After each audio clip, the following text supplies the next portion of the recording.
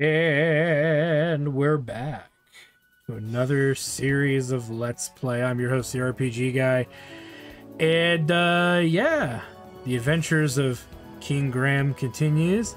We've got our work cut out for us as the adventures are going to get bigger, more grandiose, and definitely a little bit more goofy. And I can't wait to share that experience with you guys. For we have just recently done King's Quest 1, Quest for the Crown. We will now be jumping into the next King's Quest story, King's Quest 2, Romancing the Stones. The direct canon sequel to the first King's Quest game. And this is a remake done by the wonderful people at ADG,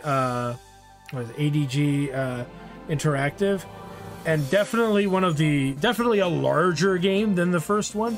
And I do want to let people know who are familiar with King's Quest II, Romancing the Stones from the 80s. They've added some more story to King's Quest II to better connect all the King's Quest games together and whatnot, and in a sense. But it is still a wonderful game. Again, best way to play today is this way. But let's go ahead and get started with everybody's favorite part, or not favorite, depending on how long it is. Let's get it on with the introduction. I'm your host, the RPG Guy, and we will now be doing our Let's Play of King's Quest II, Romancing the Stones. And no, it has nothing to do about turning magic stones into anal beads. Let's get started. Come on, you guys knew I was going to ruin it some way, shape, or form. Many argue this is one of their best remakes, too, out of the three King's Quest games. So I am excited for it. I was very much impressed when they first made it back in the day. So much bigger world. It's not a cyclical map. It's not like you can walk from one screen and just keep like regenerating the land and stuff. This is a fixed map, fixed locations, fixed events. A lot, and the way they remade this is much more in lieu of like King's Quest V. Again, to me, which is one of the best King's Quest games out there. As goofy as it is. Oh, the memories indeed. And this came out in about 2010. And I think it holds up. Again, harking back to the original OG point-and-click adventures of the day. Oh, but our serpent friend's missing. Where's Mr. Scaly Snurp? Miss him already. Darn. Open says thee instead of open says me.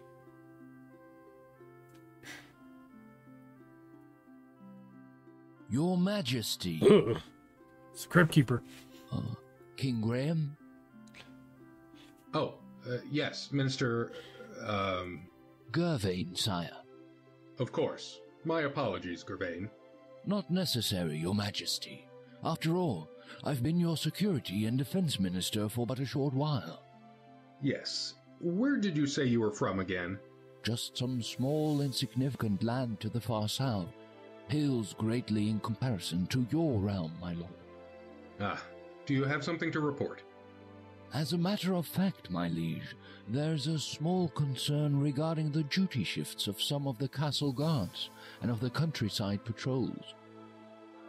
Also, we are expecting our armed entourage from our nearest neighbor to return within the week. And there is the matter of an alliance with... my liege? My apologies again, Minister Gervain. Please, continue. You bore me to death, Minister. As I was Literal saying, death. there is the matter of an alliance with Usperia. They've become a strong nation now, and it may be prudent to show our willingness to support them, lest they decide we are more of a hindrance than a help. Does the king there have any daughters who've come of age? I do not believe so, sire. As for the security arrangements for the royal ball held last week, I do believe the evening went by very smoothly. I dare say just about every princess in this region attended, and not one lost slipper, to coin a phrase. Ugh, please, do not remind me. That was a knee slapper, wasn't it? They were none too fetching. Would you like me to go over your plans for today, my lord? Very well. Oh, forgive me once again. I am afraid that my mind wanders much these days. I wonder if my predecessor experienced times like these. No doubt. Though I did not know King Edward the Benevolent personally, I understand he was a happy and astute man during his married life, before his wife passed away, that is. If I may be so bold, perhaps my lord is feeling that certain rooms in his castle are somewhat sparsely filled. The throne room, for example. How dare you question the royal boner? I mean, the royal demeanor of this court. And your bed chambers. Ah!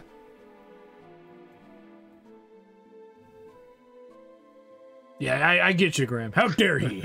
Perhaps, but I do fear I've met no such candidates that would fill the rooms you have mentioned. You should not lose heart, your majesty. If you pause to reflect for but a moment, you may see clearly what is hidden to others. So, if you were wondering, yes, this is going to be very much a quest in filling the homes of this castle. But I won't say much yet. We still got a little more insight, not just to look into the future, but to look into ourselves. Oh God, Graham! You gaze into the mirror. The minister's words seem to echo in your head. If you pause to reflect for but a moment. Why does he look like a Not that creepy you've been doing David much else Hasselhoff? lately. Jesus For Christ. many weeks now, you've been reflecting over the direction your life has taken. While Daventry has prospered under your wise leadership, so far your existence has been a dreadfully lonely one. His only friend is his Wait, butt the chin. mirror is changing.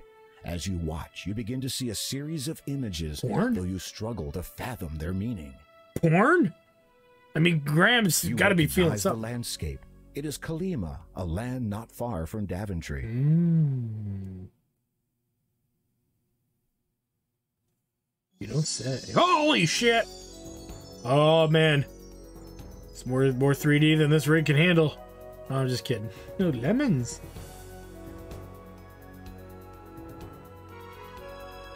I mean, you gotta give it a break for a free remake. It's got a charm to it.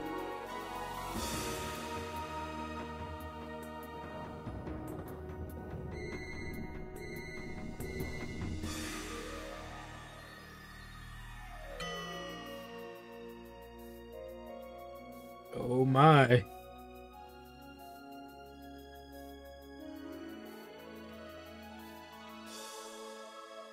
What's gonna be at the top of this tower? Boobs. I mean, boobs. Hi, boobs. Goodbye, boobs. Angelina Jolie, is that you? How does she keep reappearing in these games? In different capacities, mind you. And the power of boners compels him. You see the most beautiful woman you have ever set eyes upon. Somehow you can feel her sadness and her intense desire to leave that place. She is a prisoner in that tower. I wasn't kidding, it's the power of boners. Did you find what you were looking for, sire? I don't want to turn around. He'll see that I've unsheathed my... Oh, Jesus! I require my ship ready for transport, Gervain. I shall be going on a trip presently. Indeed. Where shall I tell the captain you'll be heading? To Kalima. I have to find someone. I see. Well, if you must go, it is my duty to ensure that you leave prepared. Arm yourself, sire. I hear Kalima is not the safe haven it once was. Of course. I shall take the sword of the first king, as is my right. A wise precaution, sire. And, if I may be so brash to ask, who might you be seeking? Boobs! If all goes well, my bride. Called it.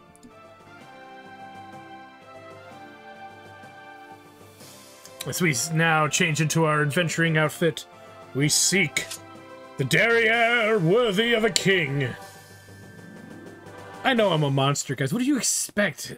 I mean, if you're new to the channel, I'm not sorry. I can't be. It's who I am as a human being, which makes me a terrible person, and I accept that. But get fucked. I mean, come on, we're here to have a good time.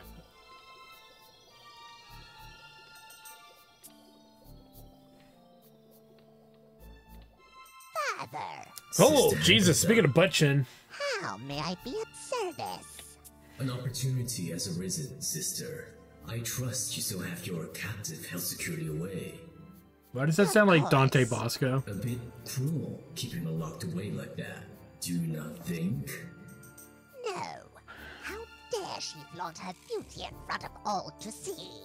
Her foolish male admirers see her and forget that I was the most beautiful of all in my day. Before her butt chin. In your own special way, you are still beautiful. You devil.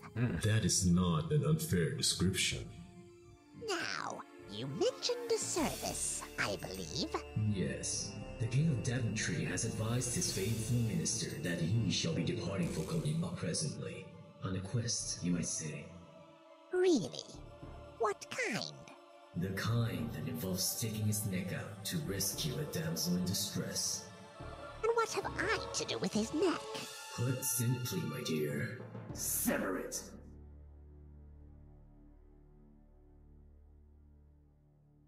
With your butt chin. Just stick the neck between the cheeks and just somehow make the chin go "Ah," and crush it.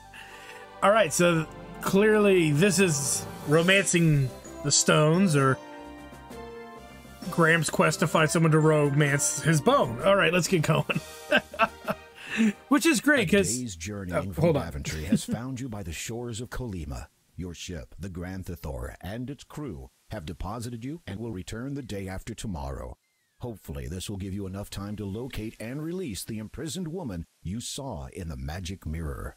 So we don't get a lot of time to figure this out. So with that said, as much as I'm making fun of the idea of, you know, King's Quest 2 being a quest for the King's Giggedy, I say it lovingly because there's characters in this game that just carry through all the other King's Quests. And I'd be doing us a disservice to kind of, you know, like to be, I'm going to joke about a lot of stuff in this series. Get used to it. It's a great series, but it's got a corniness to it that I have a soft spot for. And at the same time, I can't help it. But know that I'm doing it out of my love for the game. And know that I'm doing it from the pylon and take it with you. And part of me is doing it because I know there's going to be a couple of people out there to be like, oh my god, he said dick. What a monster. And I just like fucking with people to some mild degree. And I enjoy these games. And I am enjoying them in the way that I would have enjoyed them as a kid too. Right? Don't ever want to grow up. I'm a Toys R Us kid. No, I'm just kidding. All right, so we got ourselves a few things to look at here. Let's take a look.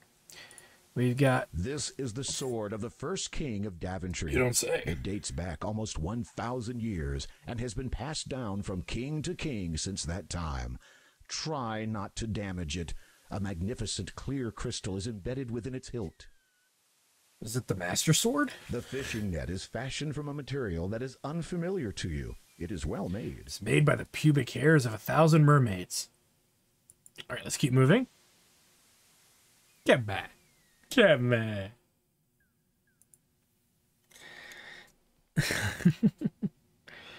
All right. So we pretty much need to get our bearings a bit straight here. So we're going to follow the path. And pretty much this path is going to lead us roughly to where we kind of want to go. Taking note of things we see along the way that we will fiddle with later. It's because we don't need them now. There's no reason for us to try and just start grabbing things. It's very easy to get confused. There's actually more items in this game than you could ever fathom in King's Quest 1. So when I say the sequel to King's Quest 1 being King's Quest 2 is going to be a lot bigger in scale and scope, I wasn't kidding. I was not kidding at all. All right. And then let's go ahead and head up here.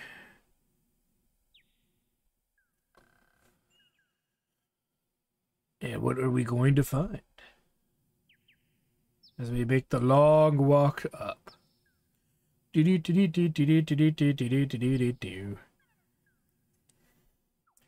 God, the remakes to these games are just really good.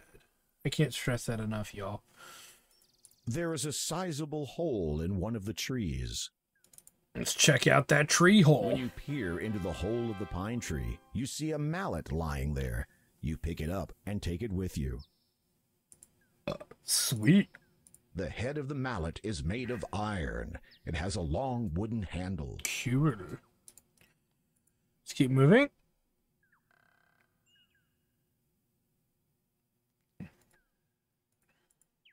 And we'll go over here.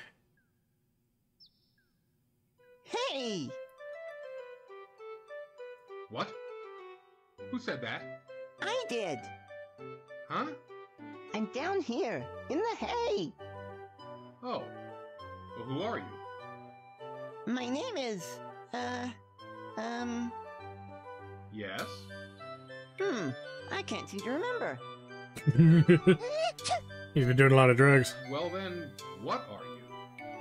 Oh, I'm Yes? can't seem to remember that either. Well, what are you doing in this haystack?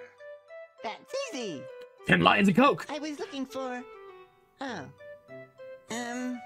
You can't remember. no. Sorry. How long have you been in there? Let's see. It couldn't be longer than, Yes? 3, maybe 4 weeks? Weeks? Yep. Eating my fingers. Pardon me for saying, but you sound as if you have a bit of a cold. Yes. It's all this hay. It's giving me hay fever. Oh dear God. It's that bad, y'all. We're in some pretty serious trouble. All right, let's go ahead and let him be for the time being.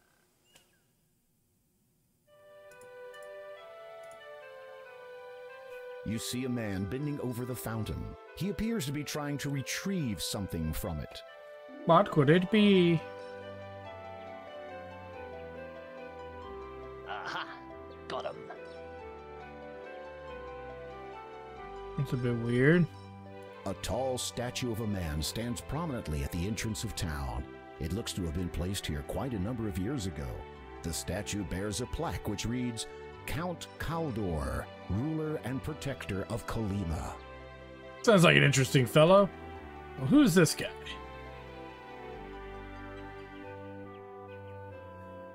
Greetings, merchant. Ah, to you, good day. Aww. A visitor arrived new, no? A sense I possess for these things. Need you have for my wares of great specialty? Perhaps, but first, I'm curious. Where did you come by such a pumpkin? Eyes quite keen, have you? Indeed, a specimen unique it is. Oh, poor little guy. Be quiet. Hey, wait a Gift of minute. speech among plants so rare, yes? Quite so. Are you planning to sell it? Sell? Never would I sell such a thing as this. It'll make me incredibly rich. I mean, entrusted it was to my care. Watch over it, I must.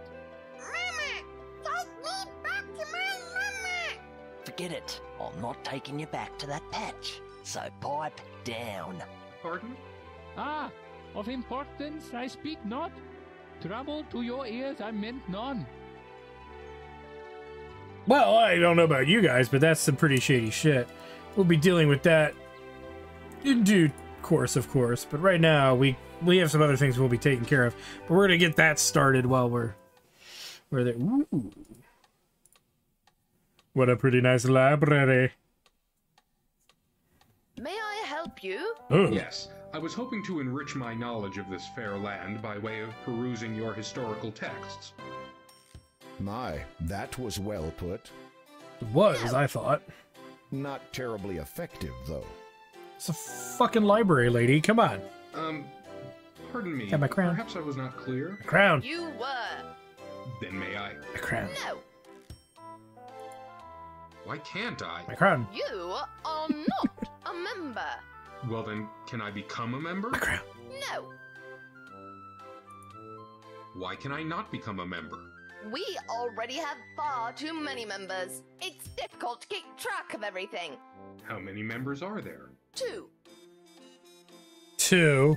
If I may inquire, who are your 2 members? You may not. Neither the Count of Kalima nor the elderly gentleman who lives next door would approve of my divulging that information to you. Ah, thank you anyway.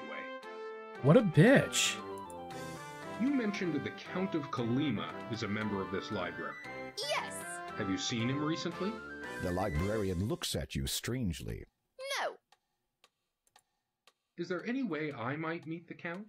Yes. How? Die. I would have to die to meet the Count?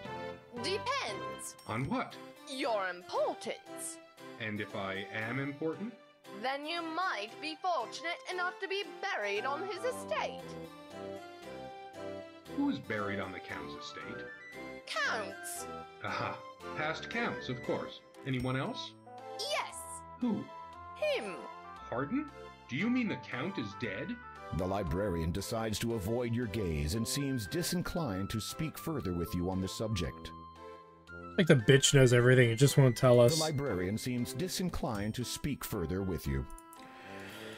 Alright, well, we got as much information as we need. Now, and unlike King's Quest 1, there's a lot more story involved in this, and a lot of story that the remake has added.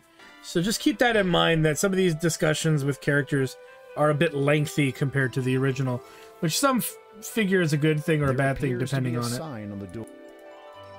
Some people thought that was a bad thing. I think it's fine. I like games with more story, to be honest with you. The door is plain and has a mail slot. It also has a sign posted on it. You read it. The family of the deceased wishes to thank all who have expressed their condolences over the passing of their loved one. Frederick enjoyed life and literature and had an ever-present, if sometimes wicked, sense of humor. May his soul be at peace in the realm of the dead, and may its Lord judge him worthy of eternal happiness. You also notice something sticking out from under the door. You are unable to retrieve any... Okay, so what we'll do is we'll take our sword. Making sure that no one is watching, you slide your thin blade under the door and draw out what appears to be a letter. And then we will take the letter. You open the letter and read it. Dear applicant, please find enclosed the library membership card to which you are now entitled. The 5-year application process has concluded, and we are pleased to inform you that your status as a member of the town library is confirmed. Welcome to an exclusive group of patrons. Yours sincerely, Town Librarian. P.S. Please sign your name on the card to ensure validation. Damn. So it looks like 5-year application process just to get into a library. And I know some of you have never even been in a library. Some of the younger viewers, you know, the 18 to 25-year-olds probably never been in a library. Quite a shame. Okay, so what we need to do is kind of move our way up here. And while Psycho Lady's not looking, yoink! You quickly grab the quill while the librarian isn't looking and sign your name on the blank library card. You replace the quill before the librarian notices it missing. And then now it's signed. It says, I believe, Graham on it. Will you accept this? Yes, you are younger than I expected. I eat well and get a lot of exercise. I see. So, what do I do now? Borrow. You mean I can take books from this library? No. Oh. And then what we do is we then talk to her. Yes? Could you recommend a good book? Oh god, there she goes. Waddle, waddle, waddle. There. This book is entitled Kalima, Perfect One Day, Better the Next. Browsing through it, you notice an interesting excerpt. Kolima, perfect one day, better the next. If you are considered traveling to the wondrous land of Kolima, then you should be congratulated on your timing, for indeed it has changed much since creation many years ago. The very occasional earthquake has altered the land to the east somewhat, creating deep chasms near the mountainside. The changing ocean levels in this region have caused an alteration in the shape of the coastline, and, of course, the people themselves have relocated from where they once lived. Most now reside in the town, which is nestled in the safety of the mountains, a wise decision, for more than a few have claimed to hear the sounds of howling at night, a sign that many wild animals have moved into Weirwood Forest in recent times. As a result, few venture past the town gates, especially after dark. This isolation and the relative scarcity of people throughout most of the realm has made Kolyma a haven for the tourist who wishes to soak up the natural atmosphere of the land. It has also made a significant convenience for those who have settled in Kolyma, far from the town, and wish to maintain their privacy to pursue their own ambitions in peace. The realm of Kolyma is a wondrous land of beauty, and for the adventurer among you, danger. For the adventurous among you, danger. See also Guidebook to the Land of the Green Isles. Okay, well, that gave us a little bit of information, though it didn't give us much. We kind of know the layout, so to speak, of the land. And with that, we have now some progress that we can technically make. Let's go ahead and head out of town here, as there's really nothing else that we can do right now of any major merit. We've got a few ideas of things that we can fiddle with, so to speak, for lack of a better term. So let's go ahead and head all the way back to where the town sign is. This is going to be a road we traverse a lot. That town's going to be a place we use as kind of a hub of where to go. And sometimes, but unlike King's Quest 1, the world doesn't recycle itself, so if you go too far in one direction, eventually you'll be forced to stop. Because you'll either die trying to move forward, or you just can't. It's as simple as that. Alright, let's head up this way.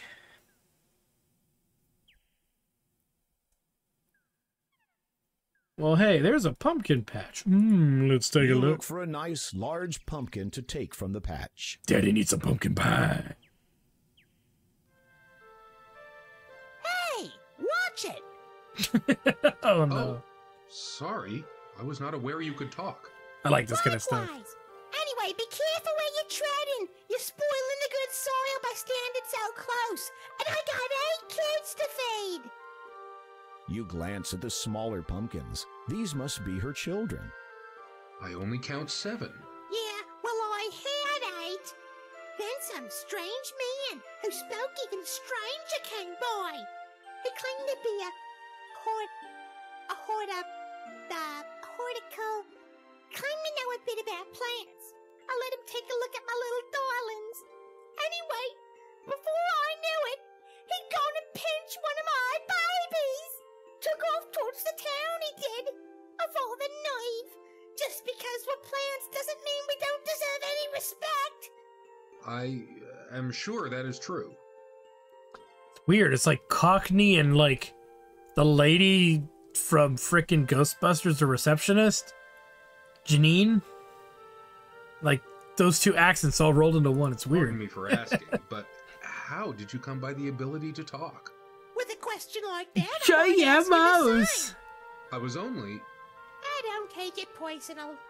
That old witch Agatha cast a spell on me so I could guide her precious possessions. Hagatha? Yeah, she's the old bear who lives in that cave to the west. You know her type. Green warts, pointed ears, cannibalistic, doesn't put her trash out. Just your stereotypical evil old crowd. She sounds pleasant. You mentioned something about guarding Hagatha's precious possessions. At least, what she considers precious. I reckon they're anything but. Mind you, I have my doubts about Hagatha's legitimate ownership of this stuff, if you know what I mean. What sorts of items does Hagatha wish you to guard? Oh, the usual vanities. All useless in my opinion. But what would I know? Okay. So we get a little bit of information, but definitely not a whole lot. But we know about Hagatha, we know about the town, we know that this magical pumpkin thing needs help of some sort. Almost sounds like it's voiced by like a weird Adam Sandler impression. So with that said, I want to thank you guys for stopping by. Like, comment, subscribe, all the good stuff. Check out my Twitch channel, twitch.tv/CheckTarStudios for more live gaming action, because when we come back, we still got more of this land that we should just really explore, not just to build up our inventory, but to build up trust among the people here and also solve a few problems that would give us some other goodies that we probably want too. So with that said, thanks for stopping by, guys, and we're going to see you guys next time.